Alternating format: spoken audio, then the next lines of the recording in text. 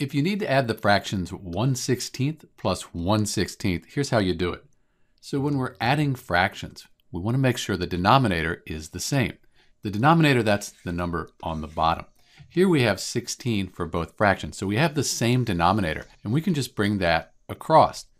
For the numerator, we then just add the numerator. 1 plus 1 is 2, so we end up with 2/16. And that's not surprising. We have 1/16 here plus 1/16.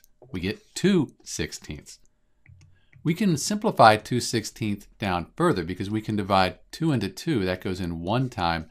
2 into 16 goes in 8 times. So 1/16 plus 1/16, that also equals 1/8. And this is the simplest form.